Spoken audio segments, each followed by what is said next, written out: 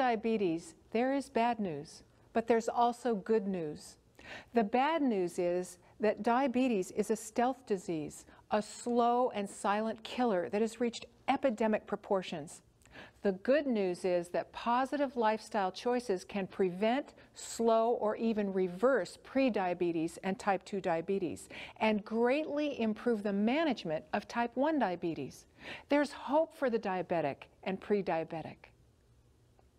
Major modifiable risk factors for type 2 diabetes include overweight, midsection fat, lack of exercise, unhealthy diet, and poor sleep habits. And there are more. It includes high blood pressure, elevated triglycerides, and abnormal cholesterol, as well as smoking. Diabetes is linked to greater risk for heart disease, stroke, kidney failure, blindness, amputation, and dementia. All individuals with diabetes should have a thorough medical examination to assess possible undiagnosed complications. Prediabetes and type 2 diabetes have a dietary face. The dietary face of diabetes is consuming a diet low in dietary fiber and high in meat and dairy products, fried foods, sweet and white flour products, and sugary drinks. We could call it the chips, chops, and lollipops eating style. But there's also a dietary face of recovery. There's hope for better health. A powerful therapeutic intervention for diabetes is a whole food, plant-based diet. Great sources of plant protein include beans, whole grains, nuts, and seeds. Beans, peas, and lentils contain the most fiber of any food group, running as high as 10 to 15 grams per cup. Beans are an excellent source of protein, and they're inexpensive. They can be eaten every day, even every meal. Beans fill you up and keep you fuller longer, balance blood sugar, and lower cholesterol, triglycerides, and blood pressure. Try adding garbanzo or other beans to soups, salads, and whole grain wraps. Be sure your grains are whole grains. Whole grains are hearty, flavorful, and filling. After breakfast blood sugars of volunteers who ate whole grains was 46% lower than those who ate refined grains. Brown rice has more than twice the fiber as white rice and 6 times as much magnesium. Enjoy old-fashioned or steel-cut oats instead of quick oats. Here's another winner when it comes to weight and blood sugar control. High-fiber, colorful vegetables. Enjoy an abundance of vegetables. Look for bright colors, leafy greens, and that raw crunch factor. These foods are rich in nutrients and antioxidants that mop up cellular byproducts, unlock cells to receive more glucose, and lower stress hormones. Colorful berries and fruit also contain trace minerals, potassium, fiber, and phytochemicals which help lower blood pressure and inflammation. Walnuts contain heart-healthy omega-3 fats, and so do flax, chia, and hemp seeds. It's healthy to include a few raw nuts to your diet every day. Sprinkle over cereal or on salads to add flavor and nutrition. Olives, avocados, and olive oil contain flavorful, healthy monounsaturated fats. They're a healthy addition to salads and savory dishes instead of butter, bacon, or cheese. Healthy food choices are not enough when it comes to defeating diabetes and prediabetes. The face of prevention and recovery includes exercise. Regular exercise is a key component for improving fitness, energy, and blood sugar control. One reason is that exercise helps defat muscles and improve insulin sensitivity. A 10-minute brisk walk in the morning and after meals is a great way to start. Stay well hydrated. Water displaces calorie-laden sugar drinks. It improves circulation and boosts alertness and energy naturally. Hope is at the heart of a healthy lifestyle. Changing lifestyle habits requires connecting with others, trust in God, staying focused, and never give up. God will help you stay focused, faithful, and hopeful as you learn new habits each day. God's promise is sure. He promises renewal. I have strength for all things in Him that gives me power. God will give you the strength and power to live a better, healthier lifestyle. The choice is yours. The power for the journey is His. He will not fail you.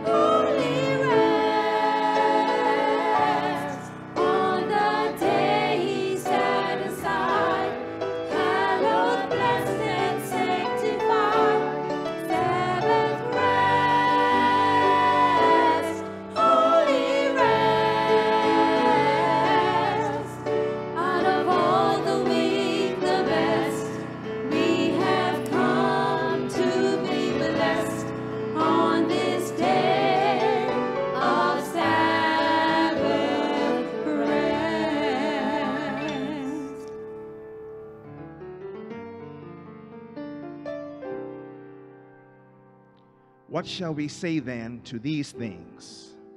If God be for us, who can be against us? He that spared not his own Son, but delivered him up for us all, how shall he not with him also freely give us all things? For who shall lay anything to the charge of God's elect? It is God that justifieth. Who is he that condemneth?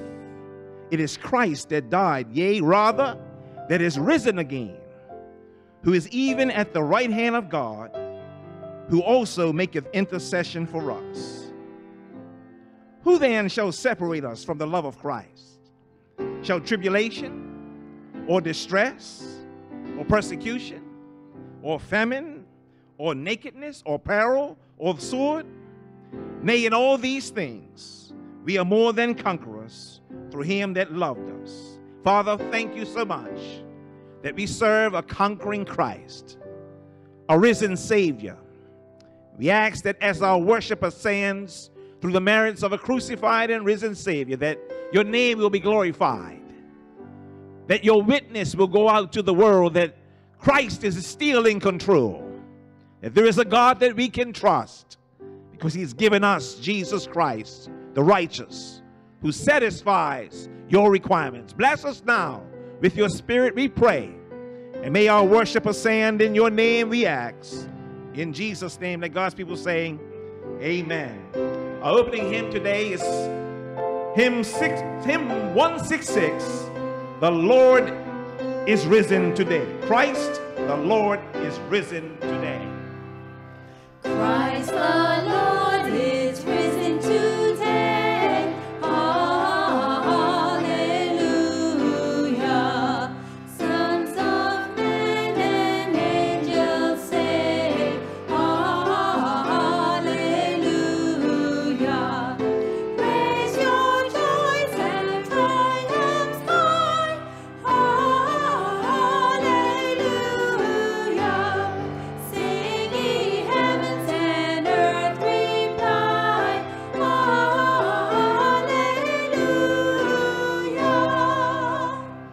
There's again a glorious King. Hallelujah. Where all death is now thy sting. Hallelujah. Once he died our souls to save. Hallelujah. Where's my victory boasting grave? Hallelujah.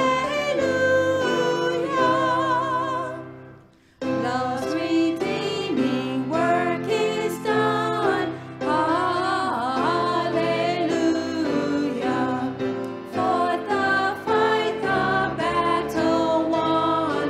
Hallelujah. Death in vain forsakes his rise. Hallelujah. Christ has opened paradise. Hallelujah.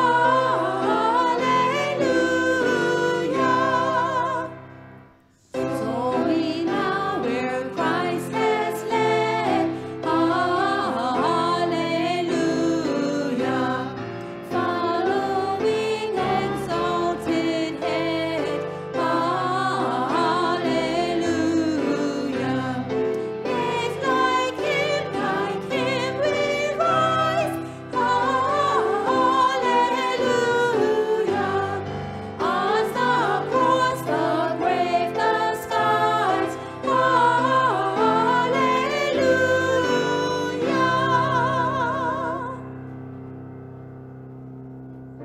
And the church said, hallelujah. We serve a risen Savior. Anybody glad about it? We welcome you to the services of the Somerset Seventh-day Adventist Church, where we reach out and touch lives, and we trust and pray that as we reach out today to God to worship him, we're so glad that you're with us by way of the internet, where we can still praise our God and be in his presence. What a wonderful Savior we serve today, that we can come into his house, into the virtual space, and still praise our best friend, Jesus Christ. Anybody glad about it? Let's sing our welcome song this morning, as we are so happy to be here in Jesus' name. We welcome you.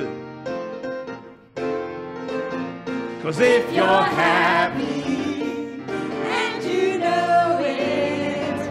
Say amen. amen, Say amen. amen. If you're happy and you know it, say amen. Amen. When the Spirit falls on you, makes you shout hallelujah. If you're happy and you know it,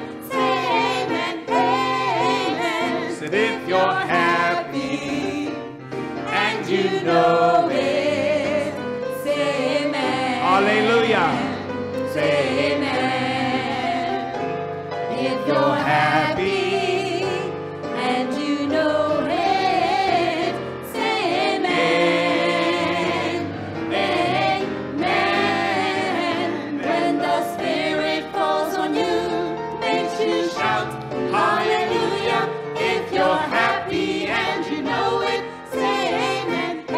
When the Spirit, When the Spirit falls on you, makes you shout hallelujah. When the Spirit, When the Spirit falls on you, makes you shout hallelujah. When the Spirit falls on you, makes you shout hallelujah. If you're happy and you know it, say amen. Amen. hallelujah, somebody. And right about now, we like to say that if you've had a birthday this week, if you've had an anniversary this week, we praise God for you. We do know that there is a new babe that's been born. We want to thank God for the fact that Ingrid and Lee J are the proud parents of a baby bouncing girl. Huh? Indra, thank you. We want to praise God that Norma is a grandmother. And Velma, we want to thank God for that. What do you say? Amen. So we celebrate with you. And we want to praise God that God has blessed you with new life in your house. And we trust and pray that new life will bring more life in Christ.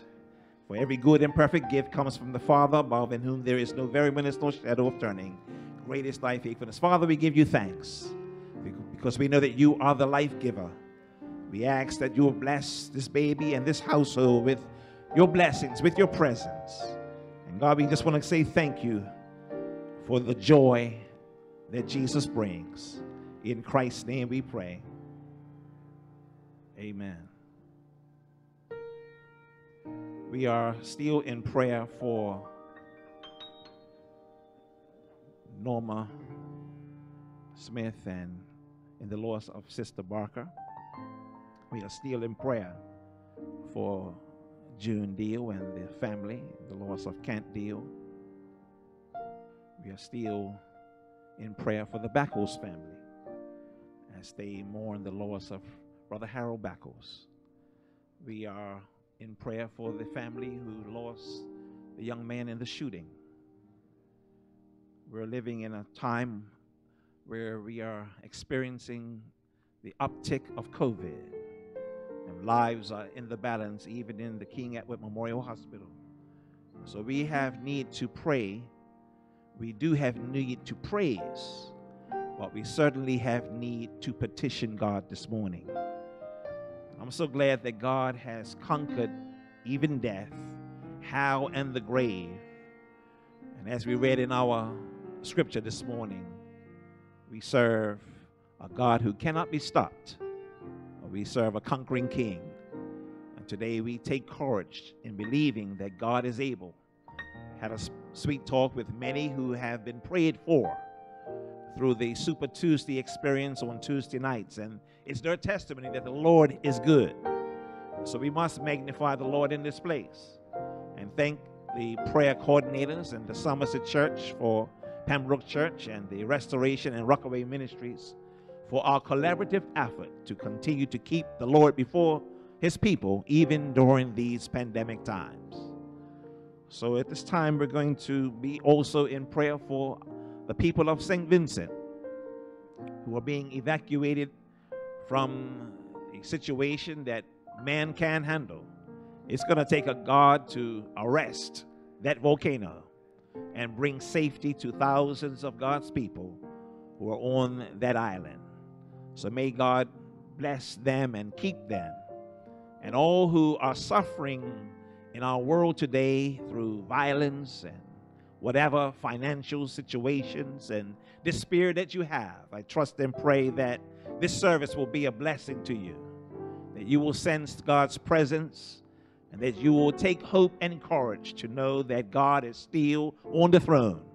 He's large and in charge, and he still answers prayer. We're going to ask Elder Hank after the praise team gives us a few notes of meditation to come and lift up these needs and others before our Lord in prayer.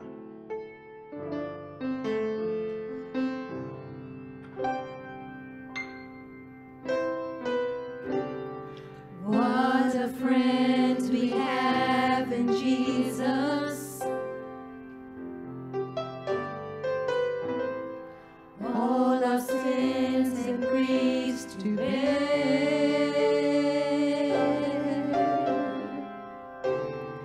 What a privilege it is to carry everything to God in prayer.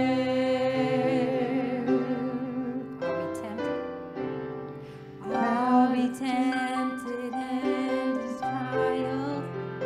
Is there trouble anywhere? Is there trouble anywhere?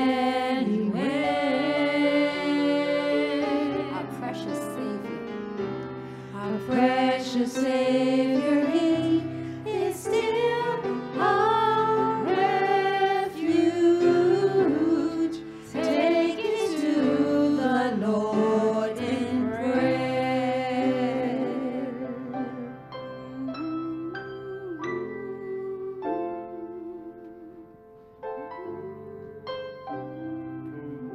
Good morning, happy Sabbath.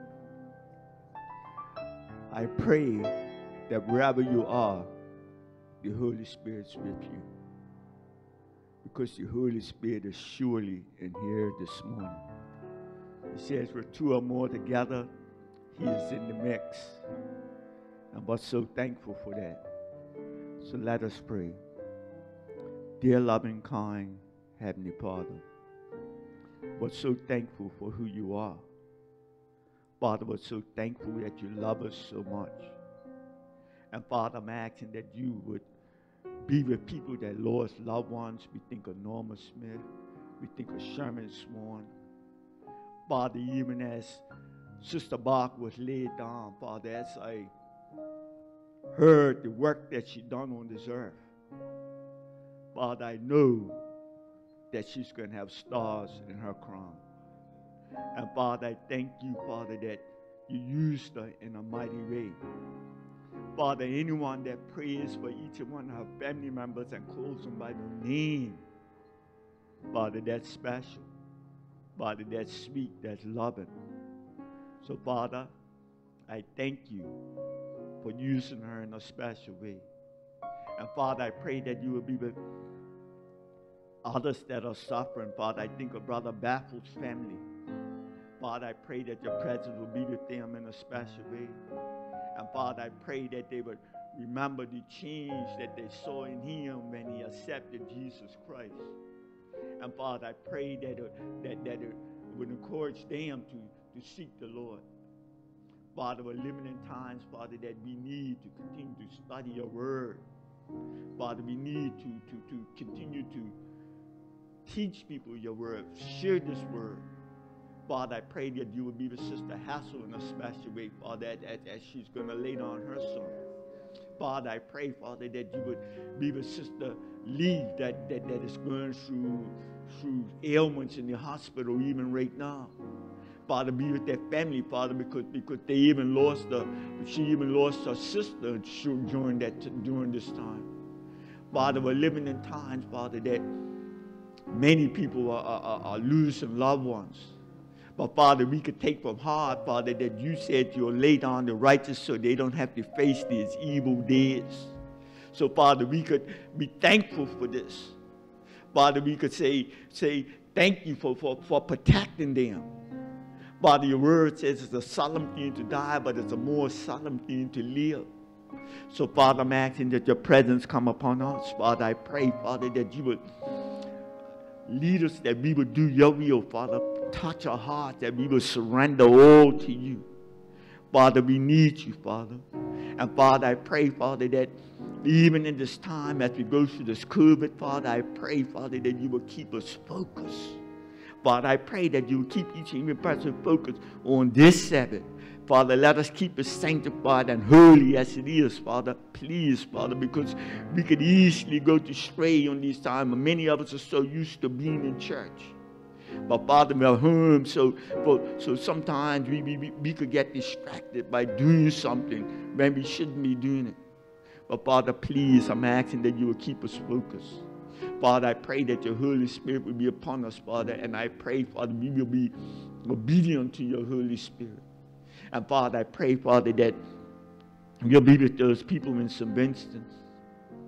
Father, the way I look at it, Father, the cup of iniquity is spilling out. And Father, we know for a fact that Jesus is not going to drink it again. So please, Father, I pray that you continue to be with those people. Father, I pray that you will bring each and every one of them to safety. And Father, I pray through this experience that if someone has not accepted you, Father, I pray that their eyes will be open. Because Father, so many things are happening now that is not normal. So please, Father, I pray, Father, that your presence will come upon us. Wake us up, Father. Father, we're living in times where man think they have the answer. Father, we're living in times where men are looking to scientists for different things. But Father, you say man's wisdom is foolishness. So Father, I pray that we will seek you for wisdom and understanding. Father, I pray that we will seek you for the truth, Father, because now we realize that we see these things. Father, we know you're coming soon. Father, please, Father, prepare us for your coming. Father, prepare us that we will be your servant in this time. Father, lead us that we will realize that we are all ministers.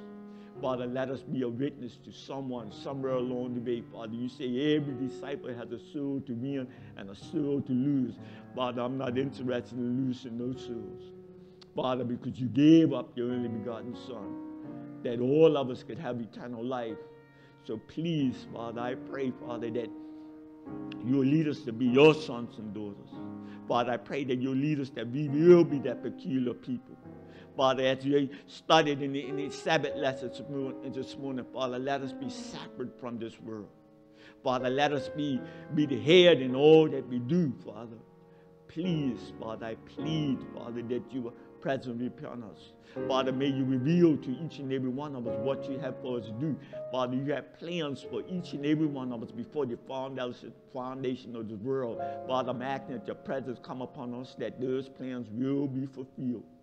So, Father, bless us as we go through rest of this day. Father, keep us focused. Father, keep our minds stayed on you. And, Father, thank you, Father, for that we could act and know that we receive your Holy Spirit. And, Father, thank you for the Sabbath to know that you're ever closer to us, closer than any other time. And, Father, thank you, Father, to know that you're going to answer this prayer this day because, Father, it says that on the Sabbath, more prayers go up to you than any other day. And Father, it said that you don't wait till the Sabbath over to answer it. So Father, I'm asking that you will save our families in your kingdom. Father, I pray, Father, that you would touch our neighbors. Father, lead us that we will be better witnesses in our neighborhood. Father, please be with our families that is outside the yard for safety. Father, realize, Father, that a lot of work going to have to be done in a short time. Please, Father, may you continue to fill us with your word, Father, because the time is going to come, Father, it's going to be a famine of your word. And your word is our standard. So, Father, we need this word. Jesus said, man cannot live by bread alone, but by every word that proceeds out of the mouth of the Lord. So, Father, bless us and fill us with this word. Speak to us today, Father. Strengthen us today that we will keep our eyes upon you. Father, we want to say thank you again. Father, we love you. We praise you. In Jesus' name we pray. Amen. Amen. Amen. Praise the name of Jesus.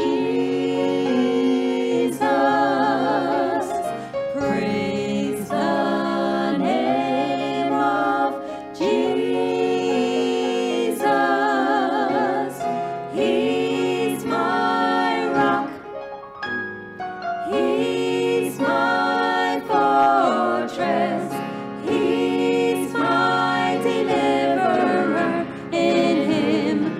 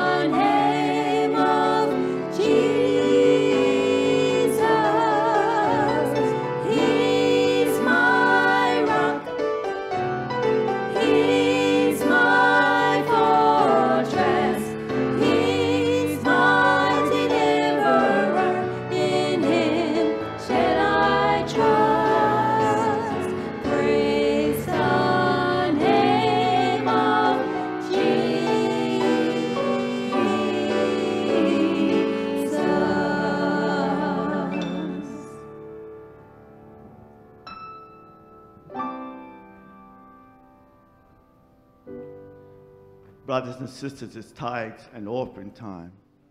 But Father, we know that no one could be in the churches at this time. But Father, I plead, brothers and sisters, that you will stay faithful. And Father, and for brothers and sisters, we have many ways that you could get your tithes to us. You could call the Somerset Church and make arrangements. June, one of the elders could come by and receive your tithes and offerings. So, Father, I pray that you all stay faithful, that you will always be blessed, because God makes a covenant with you that he gives to you, and he just asks you to return just a portion of it, just a portion. And I realize that the money that you have, that it leaves with you, when you think about it, it does not add up to pay all your bills. But for some reason or the other, all your bills get paid. God is good. I could give you a testimony. When I first came in the church, the Lord did not let me work for 3 whole months. And I didn't have a bill at the end of the 3 months.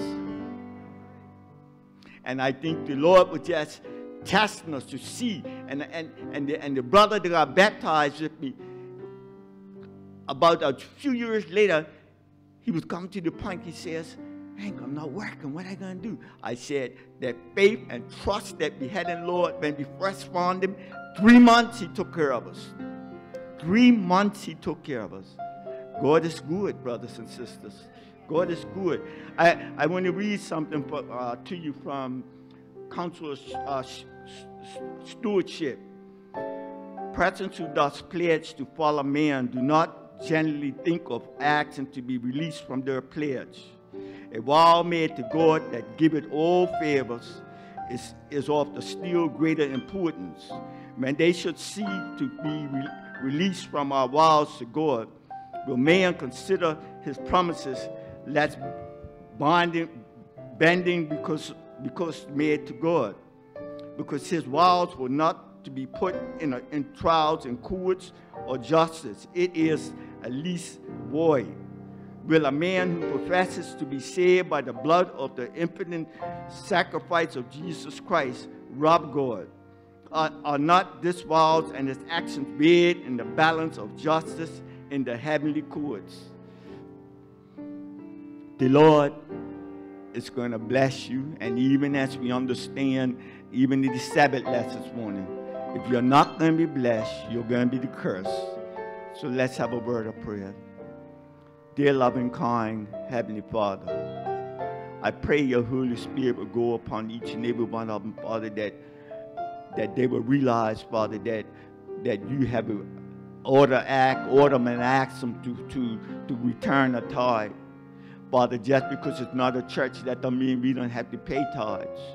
Father, we are living in your world. Father, this is your house. And Father, no matter where we go, Father, where we stay, Father, we have to pay things. So Father, may you continue to encourage us and continue to strengthen us, Father, to be obedient to you. And Father, may these tithes go to all over the world, Father, where your gospel will be preached. Father, because your word says, Father, there should be no strain or no problem, Father, because we returned our tithes. So Father, bless us and keep us in all thy ways. In Jesus' name we pray. Amen. Amen.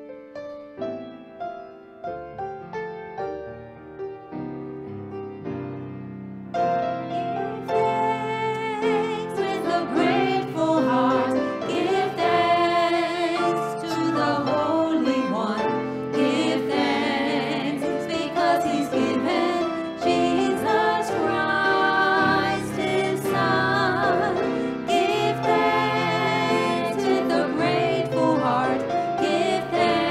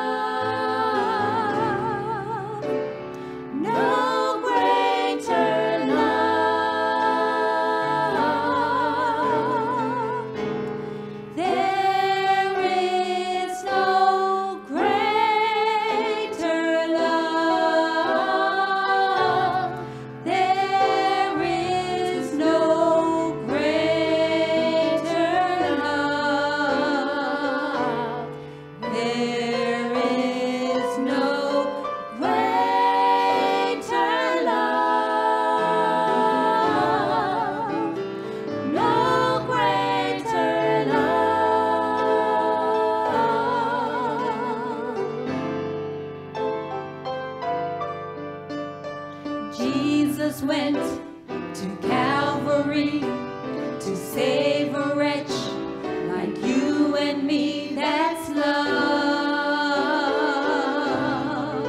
That's love. Jesus went to Calvary to save a wretch like you and me. That's love.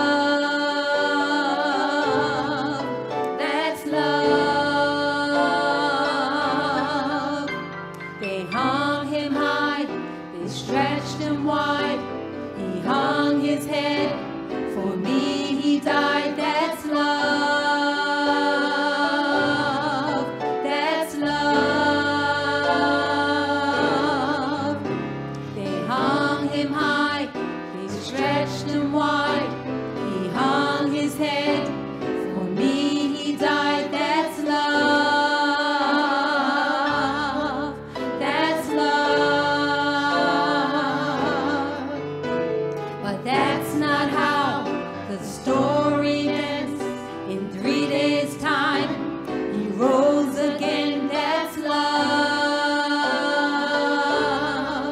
That's love. But that's not how the story ends. In 3 days' time, he rose again. That's love. That's love. That's love. That's love.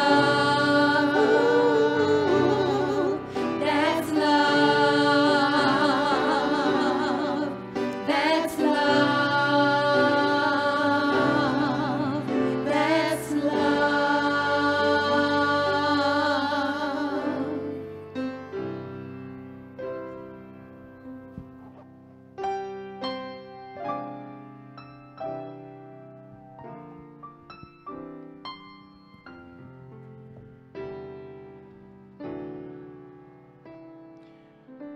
Praise God for his love. That God will send his only begotten Son to die for our sins. Not only did he die, but he rose again because he loved us, gave himself for us, that we might have eternal life. Somebody ought to be glad about that today. I want to thank the praise team and Jonathan for their ministry. What do you say? Thank you so very, very much. And before we get into today's message, I want to also ask the church to be in prayer for Sister Manders, as her uncle in the States is actually being funeralized as we speak. She's trying to tune into the service. So let's keep her in our prayers. What do you say? Her uncle Keithan has passed. I want to be a little generous today. Before we get into the message, we finished a No Fear Prophecy Edition series where we were offering this powerful book, Understanding Daniel and the Revelation. And I feel a little generous that if you're viewing and you're not a member, you're not affiliated with the Seventh-day Adventist churches, and you're viewing, please write us, please call us, 441-535-7018. The pastor would like to make sure that you get a copy of these end-time biblical prophecies that will help us to navigate our way through these dark times. What do you say, church? So we want to thank God for that opportunity that we have to share the message, the three angels' messages in book form, where you in the quietness of your space can read yourself into the truth of God's word. Amen, somebody. We are impressed to stay with the resurrection theme because I serve a risen Savior. And thank God he rose again. I'm going to turn our attention to the book of Matthew because I want to hear his story, as each gospel writer has testified of the resurrection, today I want to read Matthew's account. It's found in the 28th chapter of the book of Matthew, and I want to begin there at verse 1. And I will be reading from the New Revised Standard Version, although on the screen you'll see the King James Version. And you may read and follow with me as best as you can in whatever version the Lord has provided you. But I will read verses 1 through 10. That's Matthew 28, verses 1 through 10. And the Bible says, after the Sabbath, as the first day of the week was dawning, Mary Magdalene and the other Mary went to see the tomb. And suddenly there was a great earthquake, for an angel of the Lord descending from heaven came and rolled back the stone and sat on it. His appearance was like lightning, and his clothing white as snow. For fear of him, the guards shook and became like dead men. But the angel said to the women, "Do not be afraid. I know that you are looking for Jesus who was crucified. He is not here, for he has been risen. He has been raised, as he said. Come see the place where he lay. Then go quickly and tell his disciples, he has been raised from the dead, and indeed is going ahead of you to Galilee. There you will see him." Hallelujah, somebody. This is my message for you.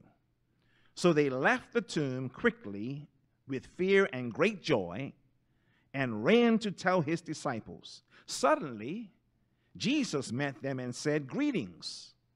And they came to him, took hold of his feet, and worshiped him. Then Jesus said to them, "Do not be afraid. Go and tell my brothers to go to Galilee, and there they will see me." Going back to verses 6 and 7. He is not here, for he has been raised, as he said. Come see the place where he lay. And of course, the end of verse 7 says in the New Revised Standard Version, "This is my message for you." I've entitled this text or this sermon today, "The Angel's Message." The Angel's Message. Let us pray. Father, take now lips of clay. Speak a word to your people, I pray. In Jesus' name, let God's people say, amen and amen. I think it's safe to say that Christianity hinges on the resurrection of Jesus. Last week, we read Paul's account where he said, "For if Christ is not raised, then our faith is vain, and we are yet in our sins." So more than a pastor in the pulpit, more than a praise team in the choir loft, more than a building with a steeple and a cross on top, more than stained glass windows, our faith hinges on the fact that a man named Jesus got up from the grave. Romans chapter 10 and verse 1 tells us that the first step in becoming a Christian is to believe that Jesus rose from the dead. Paul says, "For if we confess with our mouths the Lord Jesus and believe in our heart that God raised him from the dead, then we shall be saved." That one of the fundamental beliefs of being saved is that in your heart there is an unshakable conviction that Christ was raised from the dead. We believe that he was born of a virgin, lived a sinless life, died a sacrificial death, but early Sunday morning, on the first day of the week, he got up from the grave, somebody, And it is this proclamation of the resurrection of Christ that makes Christianity unique among most world religions. For most world religions have some kind of ethical or moral code that sounds like the golden rule: do unto others as you would have them do unto you. Just about every world religion has some form of sacred writing or scriptures that they read from. Most world religions have a form of prayer or meditation. Every world religion has some doctrine or thought about the afterlife. Every world religion has some religious leader or prophet that people follow or even listen to. But the one thing that distinguishes the Christian faith from all other religions is the belief that Jesus died, that he rose again, and we don't just share this belief, we celebrate it with joy. Because if there's any message worth celebrating, if there's any message that ought to put some joy in your heart, if there's anything that should anchor your hope, encourage your faith, strengthen your walk, put clapping in your hands, singing in your song, if there's any message that should put fire in your bones, the word of God in your mouth, life in your soul, and the Holy Ghost in your heart, it's the message of a risen Savior. And that message merits our soul's celebration. I thank God for the angel's message.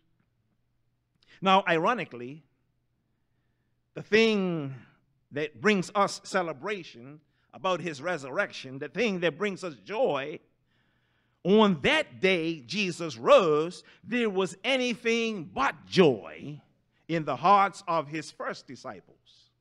For them, they had just witnessed the tragic execution of the man they loved.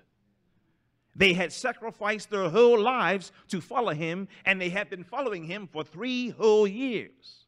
Imagine, if you will, being in Jerusalem and trying to go through the motions of the Passover, but being afraid that the very same religious forces that killed your leader are now looking for you. Imagine the disappointment and the frustration of wondering how this powerful Jesus could have ended like this. Was Jesus really who he said he was, or who he claimed to be? And if he was, how could his story end this way? How could the one who walked on water die on a cross? How could the one who opened the eyes of the blind, the one who cast out demons, the one who healed crippled bodies, find himself dying the death of a common criminal? No, there was no joy, no excitement, there was no enthusiasm at the dawn of that day. There was disappointment and depression. And could it be that's why every gospel writer begins the resurrection story by telling us that it was a dark morning? And I want to suggest that the darkness was not simply the absence of the sun, but that it was the loss of hope. It was the darkness of disappointment. And may I say, it's the same kind of darkness that you and I feel when we are exposed to another senseless shooting in Bermuda. May I suggest that it's the same kind of darkness that you and I feel when we see an uptick in COVID cases. May I suggest that it's the same kind of darkness that you and I feel when we see mass shootings in Atlanta, leaving behind broken families. And instead of Georgia legislature enacting gun reform, they are busy passing more suppression laws that look more like Jim Crow. The darkness we feel is the same darkness we feel when we watch Trump insurrectionists hijack the Capitol in Washington, D.C. and not be arrested, and yet a black man is arrested and handcuffed in his own yard for being black. The darkness we feel happens when we witness a 65-year-old Asian woman brutally beaten on the streets of New York City in broad daylight by Brendan Elliott, while bystanders closed their door and watched and did nothing. The darkness we feel is watching the murder all over again, the execution of George Floyd on TV, and a defense team that would have you to believe that George Floyd brought his own death upon himself, that Derek Chauvin is not responsible for killing him, even though you and I saw it on TV.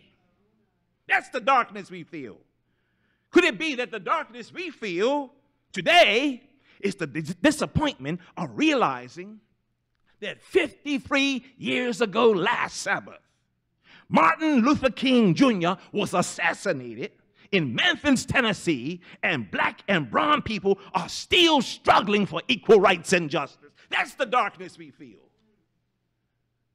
That this pandemic seems to escape the vaccination by its constant mutation, taking more than 500,000 lives in the divided states of America, and 14, and I just got a text, 15 lives in our own island home.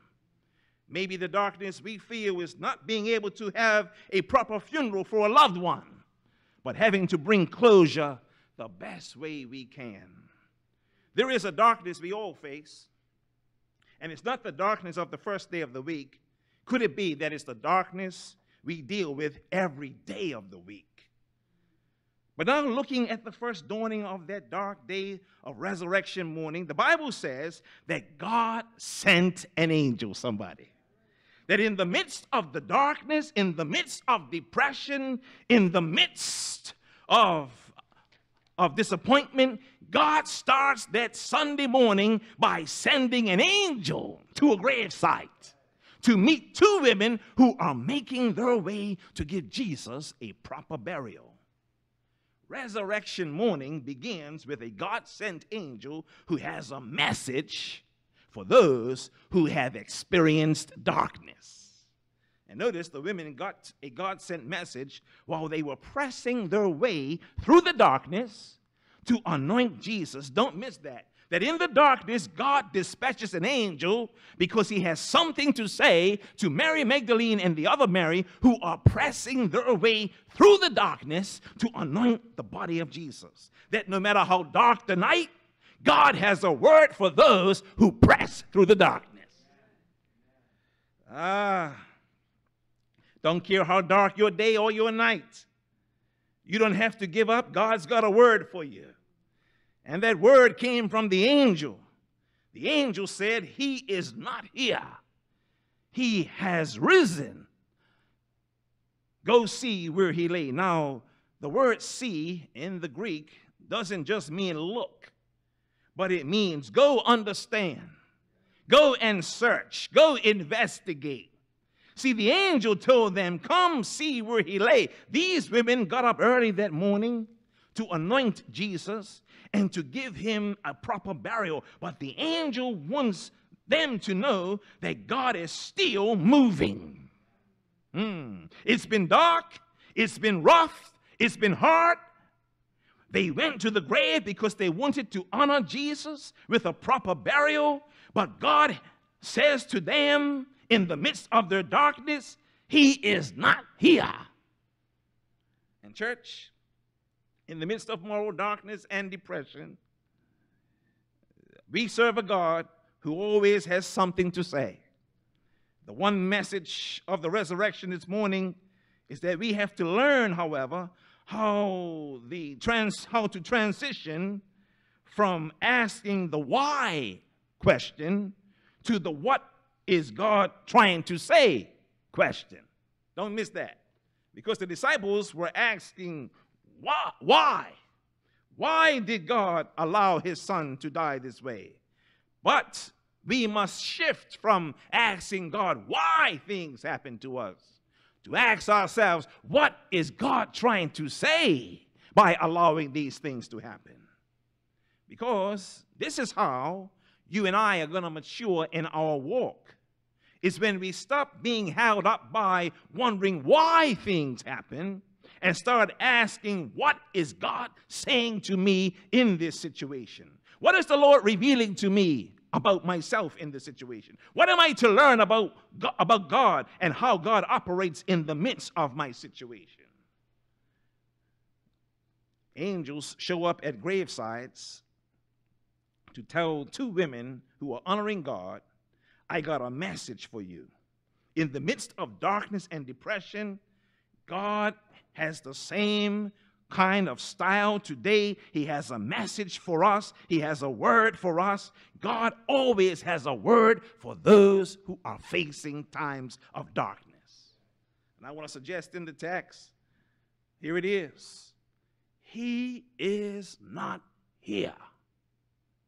Now, you're looking for Jesus, I know, and the reason you've come here is because you last saw his dead body, and you woke up this morning thinking that this morning will be like yesterday and the day before. You thought today was going to be just like yesterday, and then everything today would be what you experienced yesterday. So you have come here believing that nothing has changed. Understand this, beloved, that the women, according to the other Gospels, had gone to the gravesite to anoint Jesus, and they did so first thing Sunday, because Jesus died on Friday, and then the sun set. They didn't have time for a proper anointing of his body.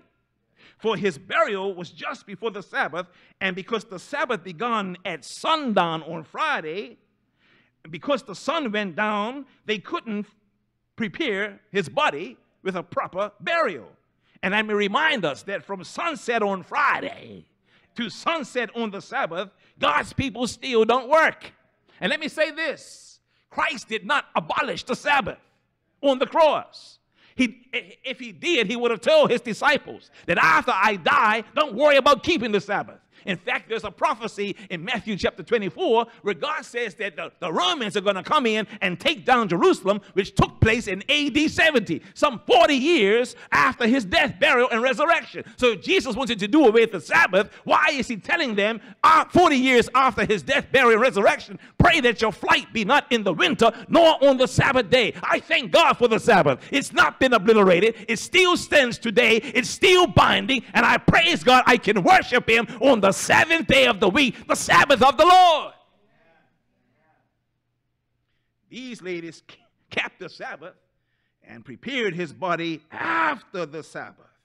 First thing Sunday morning, when they had the first opportunity, they came to anoint the body of Jesus Christ. Now, by anointing him, they were saying it's all over. I want to say it's not over. It was one of the darkest days of my life, but the angel said it's not over. Come on, somebody. And I don't know what you're going through, but it ain't over. You feel like giving up on God. I came to tell you it ain't over. One thing fails you, it ain't over until God says it's over. It's called the intermission. You know, you may have seen a Broadway story or show. I've seen one. And in the middle of the performance, one thing I thought the thing was over. I was confused. How did they stop like that? Right in the middle of the performance, the actors left the stage. In the middle of the performance, the lights went down and the curtains were drawn. I couldn't understand what was going on. It's called the intermission. I thought it was all over. But I soon learned that the actors left the stage, the lights went down, the curtain was closed to show us, and that to show us that it was not over, they said, folks, this is the intermission. See, at the intermission, they closed the curtain.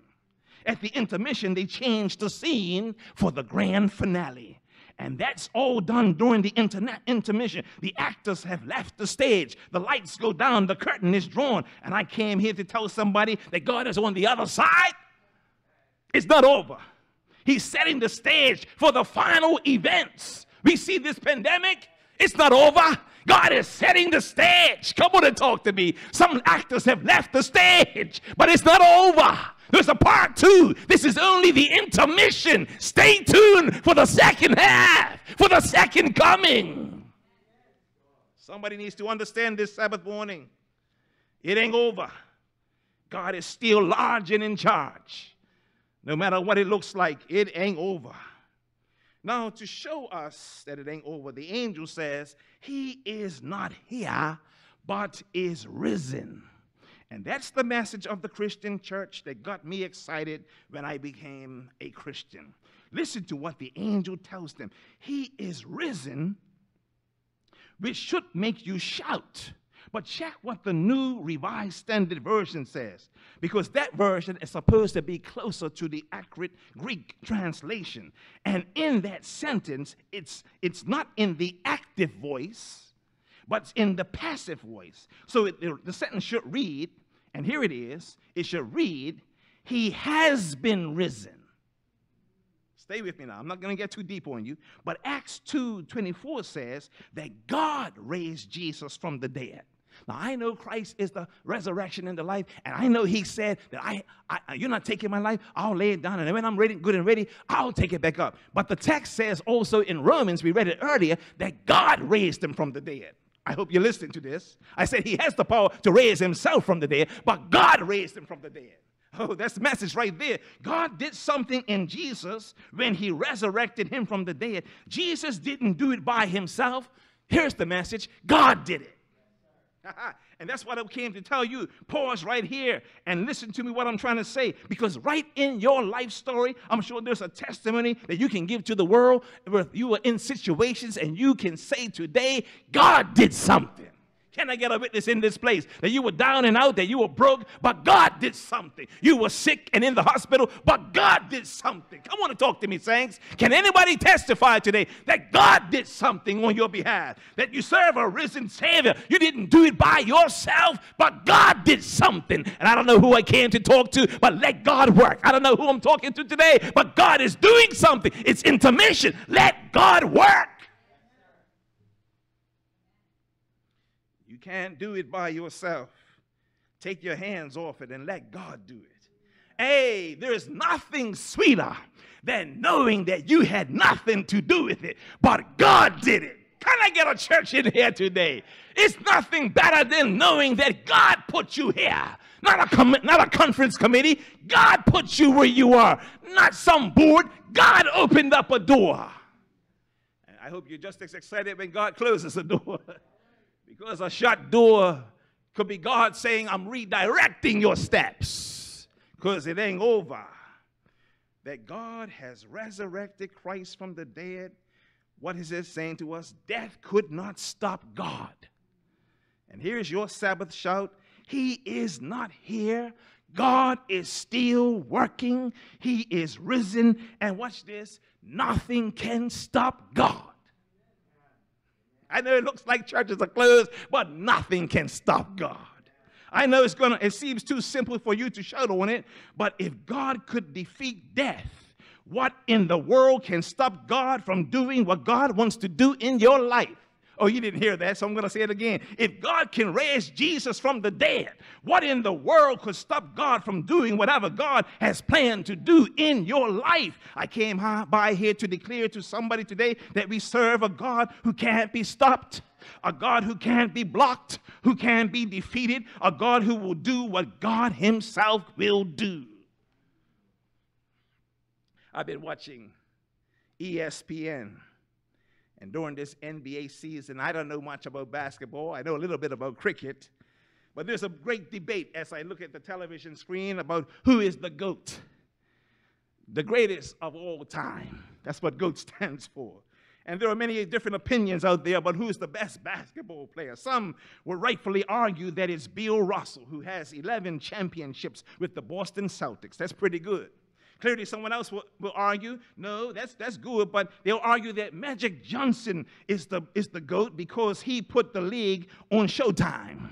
And then some would argue that, no, it's the Black Mamba, Kobe Bryant. God bless him as he rests. But they say he's the greatest because of his scoring ability.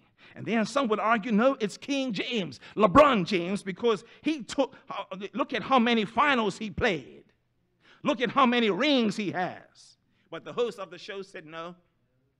Whilst all of that is good, I understand Bill Russell and his accomplishments. I understand Magic Johnson, what he did. I understand Kobe Bryant and how he played. I understand what LeBron has done and is doing. But he said, you can argue with me all you want, but without fear of contradiction, I came here to tell you that all your opinions are wrong, that the greatest of all time is none other than number 23, Michael Jordan, at least on the court.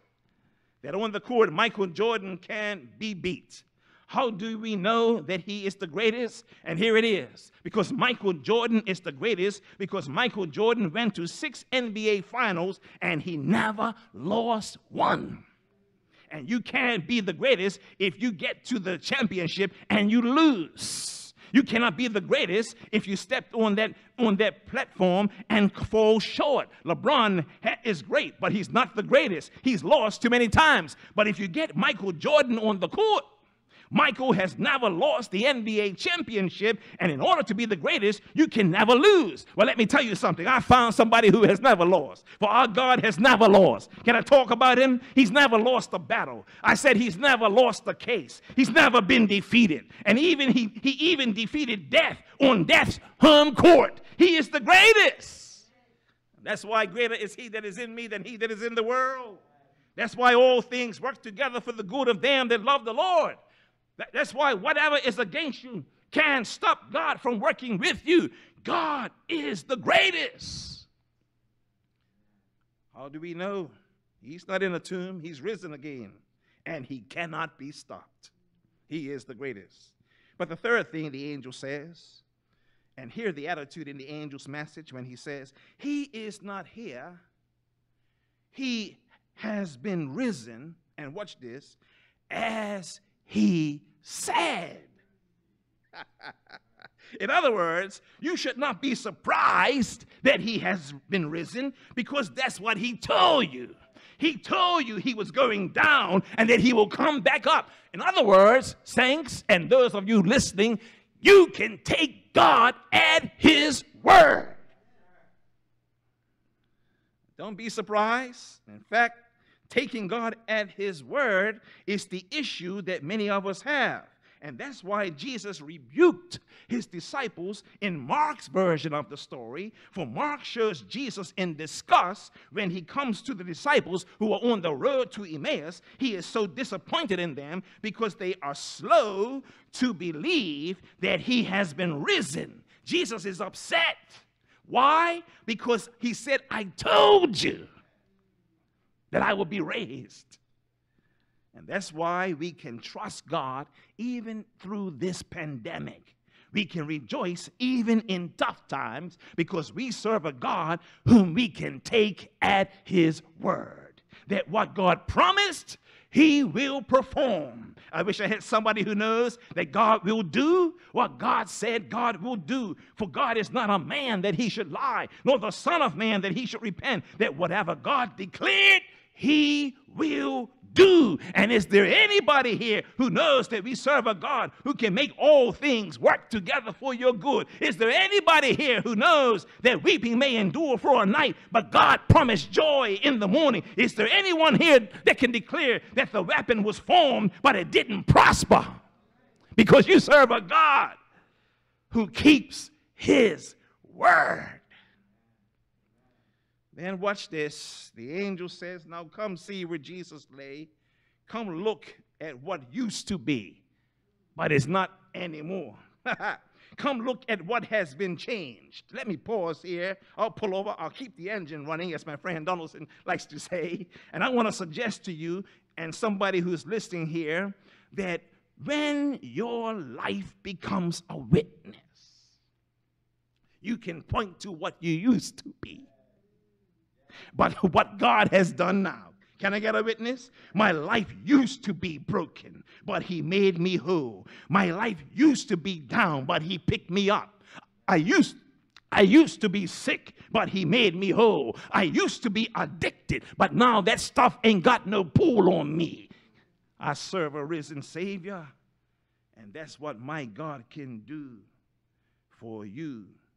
The angel moved the stone, not to get Jesus out, but to get the women in, so that God can have a witness of what God can do. Jesus could have kicked the stone up. He could have spoke to the stone, and the stone would have moved. And matter of fact, he came out as King of Kings, and kings don't open doors. Oh, you missed that. The angel rolled the stone away. That's another sermon right there. The stone was moved, not so Jesus could get out, but so the women could get in and be a witness that he's not there. because God needs a witness. And when you can point to your life and tell people where you used to be, but now where you are a witness for the Lord. Now, in the book of Deuteronomy, chapter 19, verse 15, no one person will stand in court, in a Jewish court, and be a witness. You have to have at least 2 or 3 witnesses. Are you listening to what I'm saying? And that's why there were 2 women there. But now it gets a little deeper, Jonathan. You see, the Pharisees not only had the scriptures, but they had the Talmud, which was commentary on the scriptures. And the commentary on the scriptures says that a woman can testify. I'm sorry, ladies. But God broke the Talmud because he allowed 2 women to show up at the gravesite. I know Peter and James came later, but the first 2 to witness that Christ had risen from the grave was 2 women. Are you listening to what I'm saying, ladies? So I thank God that he can break protocol and do what he's got to do. Are you listening to what I'm saying? Yes. But watch this now. These 2 women were told by the angel, now that you've seen the empty tomb, go tell the disciples the good news. So the first evangelists were 2 women. Go tell the disciples who were scared, who were in the upper room, afraid for their lives. Go tell them the things that you have seen. And they went in obedience. But the text that we read says that while they were going in obedience, that they met Jesus. And Jesus told them the same thing that the angel told them. They couldn't stop. They held his feet and they worshiped Jesus. But Jesus told them the same message of the angel. He told them the angel's message. Go quickly and tell the disciples. Now you have to ask yourself, why did Jesus hold them up to tell them the same thing? I mean, they were not in doubt that they saw the empty tomb. So why did he tell them the same thing? Now, I want to say to you this. Well, the empty tomb is information. But when and that's information that they could have taken back to the disciples. But when they saw Jesus for themselves, they had a personal revelation. You see, it's one thing to be in a church and have all this information, but it's another thing to have a personal revelation that he walks with you and that he talks with you. Are you listening to what I'm saying? We need to go beyond information, and you need to have a close walk with God. And nobody can take your walk from you. They not only saw the empty tomb, but they saw Jesus as a risen Savior. And once you have that experience, they had an encounter. I dare say that's what the Christian church needs. Not just right doctrine, but we need an encounter with God, the risen Savior. And then, of course, we can go and tell somebody that we serve a risen Savior. I'm so glad for the angel's message. I'm so glad that we have been given a message to go and tell the world. Jesus showed up, told them the same message that the angels told them. And I want to say that Jesus is telling us the same thing today to fulfill the gospel commission. They, and we like they, can be his witnesses. I'm closing. You see, the true witness to unbelievers is not just about the sign of his resurrection, an empty tomb, but it's about the encounter of his resurrection. And that's why we sing the song, I serve a risen Savior. He's in the world today. I know that he is living no matter what man may say. I've seen his hand of mercy. I've felt his touch of care. And just the time I need him, he's always there. I don't know about you, but I'm so thankful for the information that I've gotten through the 3 angels' messages. The Bible, Daniel, and the Revelation. Liberating truths, end-time prophecies. And I thank God for these prophecies and these teachings. I also thank God for a personal encounter with the man Christ Jesus. And I can tell you, just like the angel said to Mary Magdalene and the other Mary, go see where he lay. He has been risen because God did it. He is not here. And I can say the same thing. No, I'm not what I should be, but I praise God I'm not what I used to be. I serve a risen Savior. And I want to challenge somebody listening to this message, the angel's message, that he can change you too. For if you believe in the Lord Jesus Christ and confess him with your mouth, humble yourself and call upon him, he will forgive you of your sins and he will save you. Father in heaven, we thank you for the angel's message. What a liberating message. And I thank you that you still break chains and you still set captives free. Oh God, live in our hearts today. Break the bounds of sin. And may we continue to live in Christ, our risen Savior. We thank you that not only that you live, love, suffer, bleed, and die, but you rose again, and now you sit on high, interceding, mediating, and nobody can stop you or block you, because one day you're coming again. Bless our hearts, Lord, to know you. Whom to know is life eternal. And as this song is being sung today, I trust and pray that you will have the courage of conviction to email us. It's on the screen. To call us. Let us know that this message has touched your heart. That you're sick and tired of being sick and tired. That you're not asking why questions, but what is God saying to me in these times, these COVID times? I came here today to encourage you. He was crucified, but he rose again, and he did it just for you. Listen to the song, be blessed, and may you receive Jesus as your Savior today. Above all powers, hallelujah, above all kings, above all nature and all created things. Yes, Lord. Above all wisdom and all the ways of man, you were here before the world began. Hallelujah.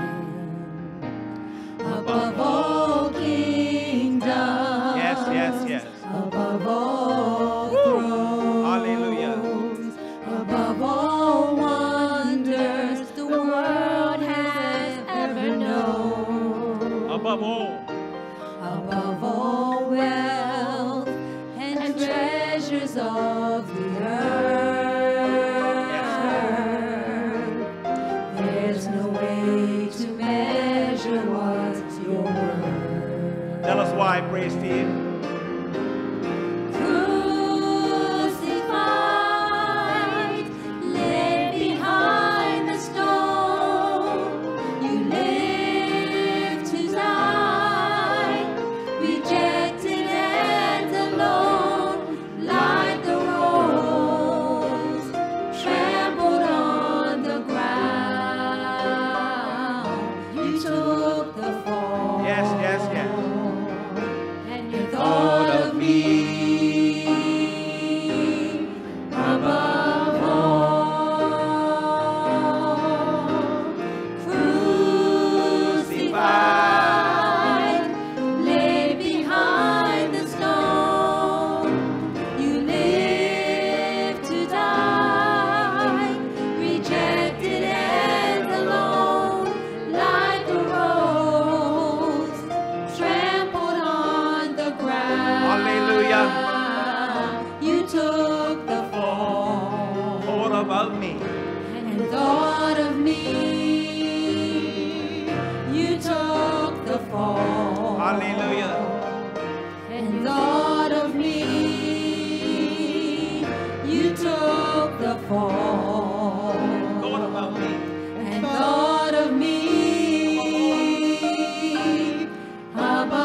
Crucified. Just sing that part one more time.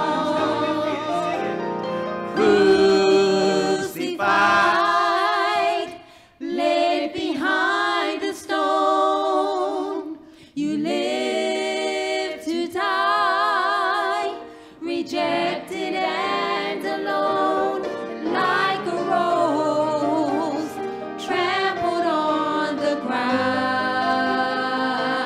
You took the fall and thought of me.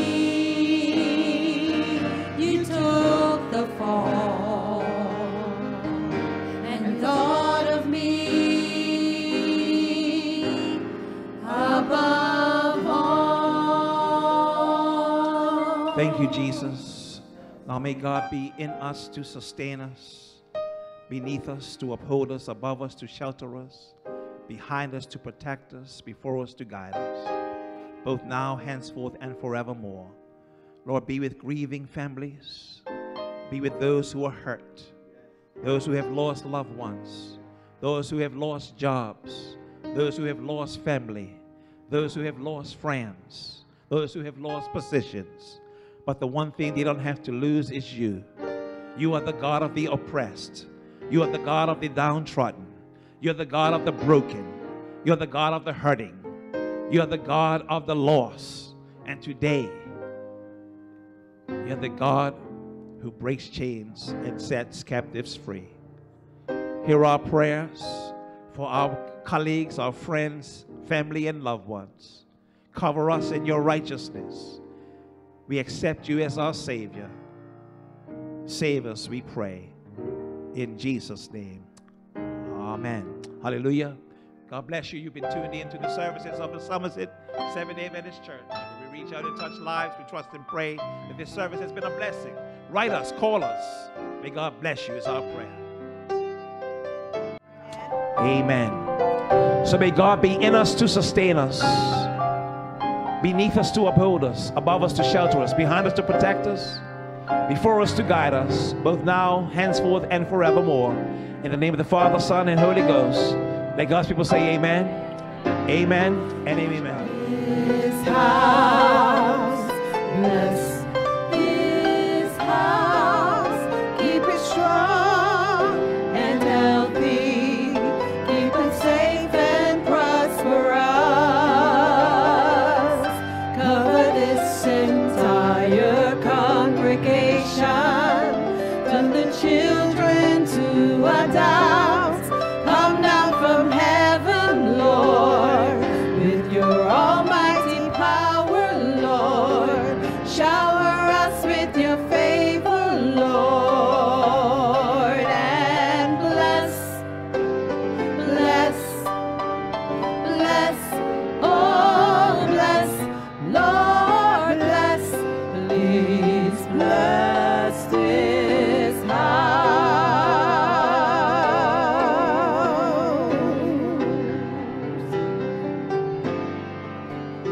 Let the church say amen. Let the church say amen. God has spoken. Let the church say amen. Let the church say amen. Let the church say amen. God has spoken. Let the church say amen.